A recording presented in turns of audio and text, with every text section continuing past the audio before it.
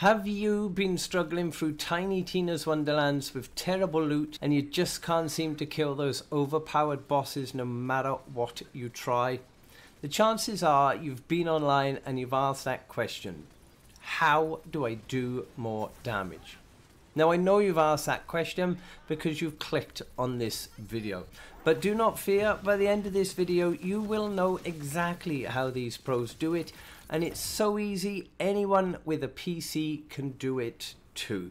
I was in the same position as you not so long ago. I spent hours on end and death after death, weapon after weapon, trying to kill those Chaos level 17 bosses and barely making a dent in their seemingly overpowered health. There's even a video on this channel of a boss fight that took me and my friend 30 minutes to complete, so do be sure to check that out once we've finished here. After that long and painful fight, I went online, I watched video after video, read post after post and asked question after question. The only answer I ever got back was increase your loot luck, keep working for better weapons and spells, and keep fighting those bosses and it will get easier. But that doesn't really answer the question on how do you get better loot. So to answer that question, how do you get the best weapons in Tiny Tina's Wonderlands? It is all about modded weapons.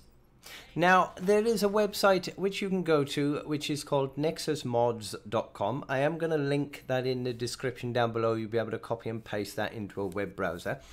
And on this site you can pretty much get any possible modded weapon, spell, or even a full account playthrough for absolutely free. Now the first thing you are going to need to do when you go on to nexusmods.com, you are going to need to create an account, but it is going to be completely free. It will take you just a couple of seconds to do. The only thing I would recommend is probably try and use an email address that you don't use very often. I haven't had any spam or junk or anything come from this, but there is no guarantee. So once you have set up your account, you are then going to be free to download whatever mods that you like. And as I said, there are even mods down here that will give you a complete finished game with a few clicks of a button, and you will pretty much be at end game within seconds. But we're not going to go do that. We're just going to get a couple of weapons from here. Now I have already downloaded this just for testing purposes. So for the instance of this video, we are going to go for this one here, which is a profile save modded bank items. So if you click on this, it is going to show you some screenshots of what that mod does come with, and you'll have a load of description and everything at the bottom. So all you're going to want to do on here is you need to go up to the very top where it says download and click on manual. From here it'll open up another screen where you can select various different parts of that package, or if you just select the very top one, then that's going to give you everything that you're going to need for this video. So if you click on manual download, it's going to bring up a screen here. Now you can pay for a premium membership with Nexus Mods if you wish, but the standard free one will work just as well. So if you click on download, it's going to bring up a download screen, which is probably going to take about 5 seconds or so for it to download. Depending on your internet connection will determine how quickly this does download. But for me, it's already downloaded. It's down the bottom here. So if I click on this, it is going to open our files. Now this is in a zipped folder. So you are going to need to extract these files. Just leave it on the destination that it is on, and it's going to extract those files for you. And if you make sure you do have it ticked for show extracted files when complete, that way once it's done, it's going to load up a new screen for you. Now these are your downloaded files. So we've got a one.sav file and we have a profile.sav. Now they are the files that we have just downloaded. Next thing you are going to need to do is if you open a new folder here, and you are going to be hunting for my PC or this PC, and within this section you're going to have an option there for documents. If you click on documents and then click on my games, Tiny Tina's Wonderlands and then saved, and then click on saved games, and this is the folder that will hold all of your data for Tiny Tina's Wonderlands. Best thing you can do in case you do mess anything up, if you copy this and then just go to your desktop and paste, and that will paste a copy of your current game file onto your desktop. So if you do mess anything up, you can quite easily just copy and paste it back and have everything exactly as it was. So from this folder here, if you then click on this, these are your saved files. Now 1.sav, that is going to be your main character that you use in Tiny Tina's Wonderlands. If you have completed and got to chaos level 35 and game level 40, then you will probably have some additional characters that you've started doing as well. So you may have 2.sav, 3 and 4.sav. Now the profile.sav at the bottom here, this is your main save file that is going to hold everything within your backpack and storage and everything else relating to the game. So you do not want to touch this at all. Do not change that, otherwise you could lose everything that you've already created. So if we then go back to our downloaded files, now this does say 1.sav.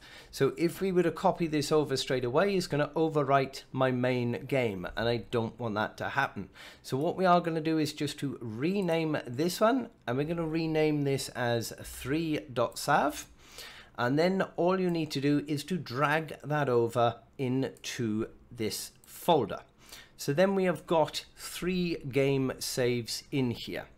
So we can close this down now. We don't need that at all. The only other thing you're going to need to do from here is to load up your Tiny Tina's Wonderlands. Now I do use mine from the Epic Games store. If you have downloaded it from elsewhere, then you may or may not get this screen popping up. But the first time that you do load into Tiny Tina's Wonderlands, you may get this screen popping up. If it does, just click on upload to cloud. That way the data from your PC is going to upload to the cloud, and it is then going to set it up on the cloud with our modded weapons. So I'm just going to let this load in, and then we get straight into the next part of your modded weapons.